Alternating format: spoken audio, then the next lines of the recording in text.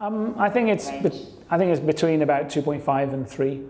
We've got some work that we've been looking at trying to reconcile different estimates that come from different kinds of experiments or different kinds of observations. And one of the things that we found is that there's, in some of the calculations where they come up with a slightly lower number, there are some systematic problems with those kind of calculations that mean that that's not really a valid response, and it really should be a little bit higher, in line with the